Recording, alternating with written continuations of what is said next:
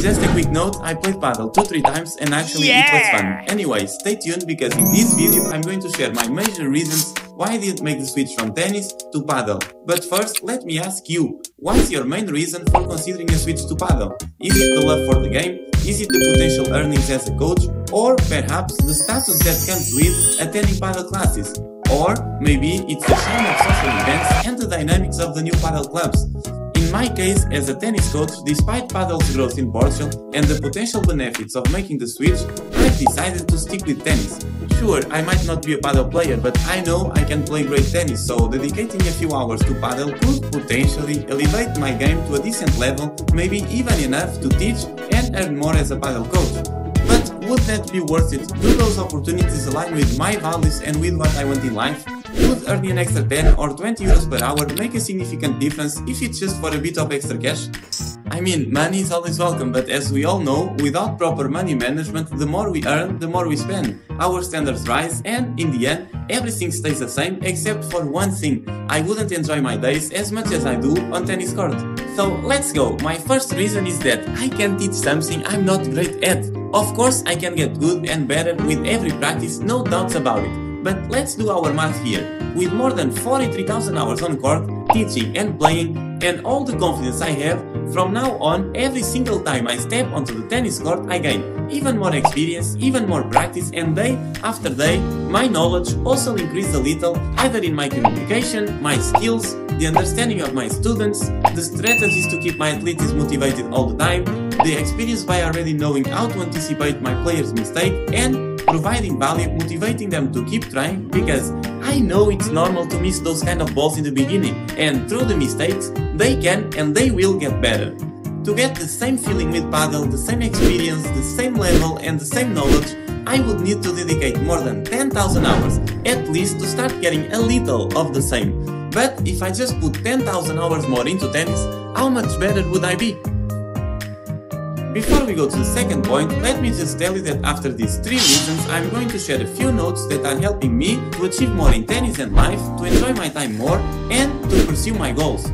So now my second reason is that no matter how much more I earn, if I don't enjoy what I do, I'm not willing to sacrifice my happiness at this stage of my life. Remember, we just live once, and once I think it was Gary Vee that said this quote that was like, more important than how much you earn is how you earn it. And that's a perfect quote, and I truly rely on that. So if you have a passion for Padel, just go for it. If not, and in my case, me speaking, of course, I stay in tennis because tennis is the only sport that gives me all the joy. And of course, how many times I already said, oh, I'm so tired of this, or I don't want to see my racket anymore, or I don't want to play anymore.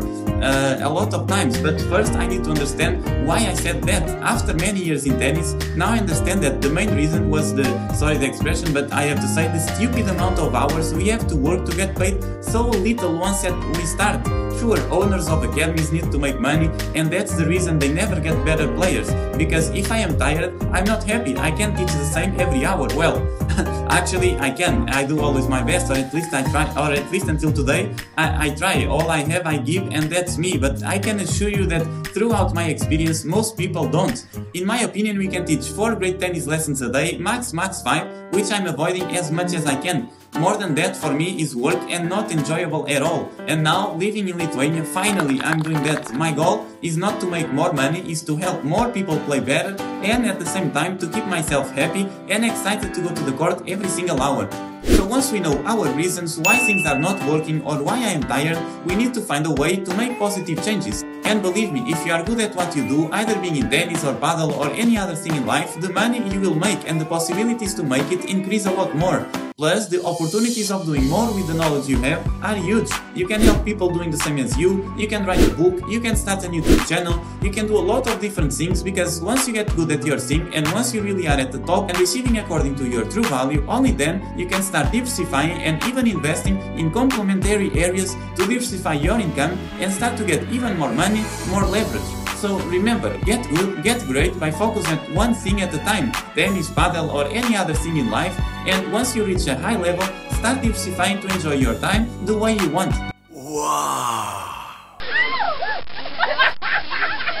Just just a quick reminder, if you are enjoying this video so far, please give it a thumbs up, smash that subscribe button and hit the bell to be notified every time I post a new video. And by the way, recently I'm having more views but not so much interaction, so I would love to have your feedback about my videos. Please let me know in the comments what's your name, where are you from, and from 0 to 100 how much value are you getting from these and other videos I posted. Back to our topic, my third reason why I didn't quit tennis, and before we go to my next notes to help you achieve success, is that I don't want to invest more time in something that is not going to make me any closer to accomplish my goal. My goal, and not just a goal, is actually what is going to happen, is to have enough money, in this case to become a millionaire and to start competing again full time. I will practice the time I want, the tournaments I want, where I want, and I'm fighting every single day for things I still believe I can do for my career as a player. And that's one of the reasons why I started this journey here on YouTube. I want to help you to play better, I want to help you to play smart, help coaches to know which steps to take as they start their journey, and essentially I want to show you how your dreams can become true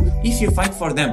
Everything starts with a simple thought that then we write down on paper, but after that, by praying, things never happen. So once we know what we want, it's time to fight for it and wake up every day with that in mind. I do have my vision board, I did at the beginning of this year, and I do like to look at it often. Believe me, it's half the way there, and here you can find all you need for your tennis journey through my experience, and at the same time I'll show you my path to come back to competition in a few years and still do something interesting, or at least enjoy my life traveling and playing myself, which I love. I love competition, and combining that with traveling and exploring the cities around is what I'm really looking forward to.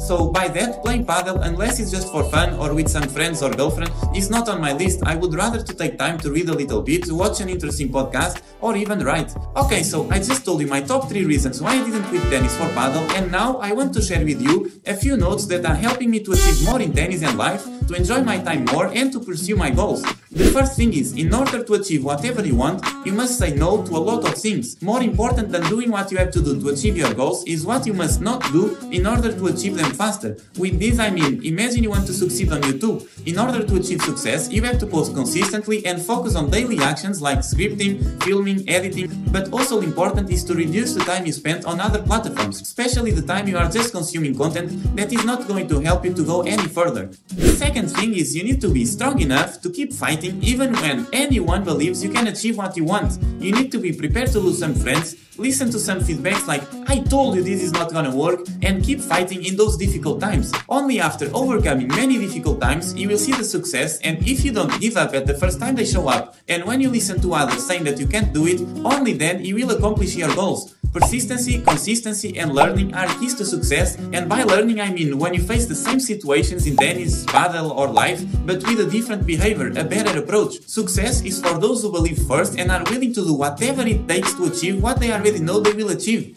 The third thing is to become a better version of yourself, to invest in you, invest in your business, and always try to learn more and know more about you and what you love to do. Always prioritize learning, but remember that the best way to learn is by doing. By doing you become, and by becoming and doing you can then have. As I have heard many times from Bible studies, be, do, have. Now, if you are enjoying this video, I would suggest you this one right here, when I share my 7 lessons I've learned from tennis after all my years of experience, or this one right here, where I share my 5 typical tips for aspiring tennis coaches, the video I wish I had when I started my journey. By the way, don't forget to smash that subscribe button for more content like this, for tennis content, for self-growth and life lessons. My name is Filipe and welcome to my channel. See you in a bit. Bye bye.